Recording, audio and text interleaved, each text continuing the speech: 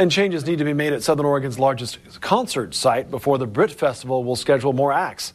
Newswatch 12's Tim Conroy is live now in Central Point with what needs to be done to get the music playing there.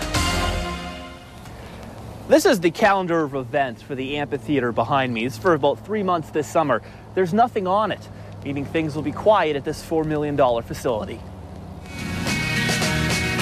Touch the sound of silence. Simon and Garfunkel won't be playing one of their most famous tunes in Southern Oregon this year, and the Lithia Motors Amphitheater will be silent for much of the summer.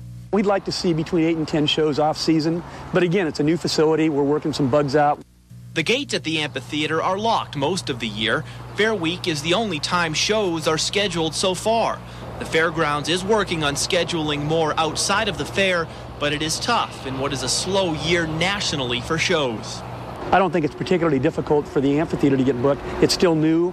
We've been spending a lot of time marketing it. I was in Los Angeles in January, meeting with promoters and agents, letting people know that it exists. One place that knows the amphitheater exists is the Brit Festival. Lends itself to booking bigger names, but not the biggest names. Brit directors say they will only schedule a show at the amphitheater if it is sure to sell out.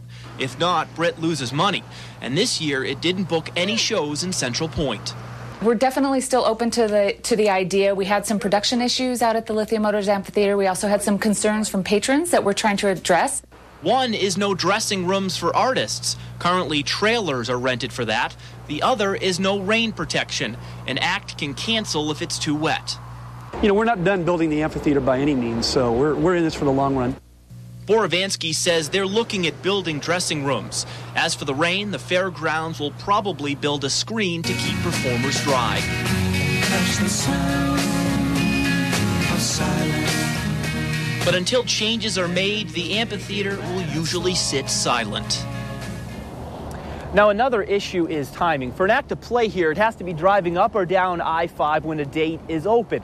Certain acts, the really big ones, will not play at a facility that seats about 6,000 people. If they did, the ticket prices would be so high no one could afford them. Now, for the fair, those concerts should be announced in about 2 weeks. Live in Central Point, Tim Conroy, Newswatch 12.